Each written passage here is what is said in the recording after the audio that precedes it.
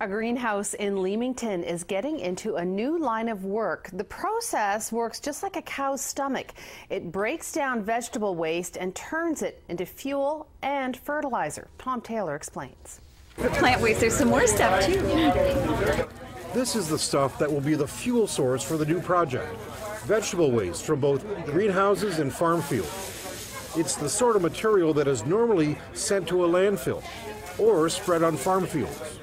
This is rotting vegetation, and that has a negative impact on the environment, has a negative impact on the people that are surrounded. So this is a move in the right direction. We're taking the waste material and we're converting it to energy, and the end result is that there's fertilizer for it. So it's a beautiful cycle. We ferment it, make biogas. From the biogas, we make electricity and thermal power.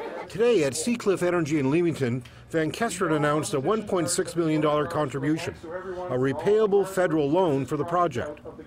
There is a $400,000 Ontario government contribution as well. It's all for an anaerobic digestion facility worth $6.5 million.